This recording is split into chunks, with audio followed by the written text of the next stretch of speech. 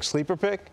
How about the guy hitting eighth tonight, playing third base? Nobody in America knows outside of the city of San Francisco. Well, that and Omaha, Nebraska, and maybe Wichita, Kansas, because he's a shocker. Conor Gillaspie.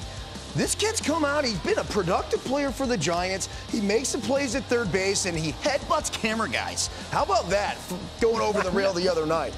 Look out for Conor Gillaspie to get a big hit. He scraps up there. He does. He puts together good at-bats, and I wouldn't be shocked if he comes up with a big hit.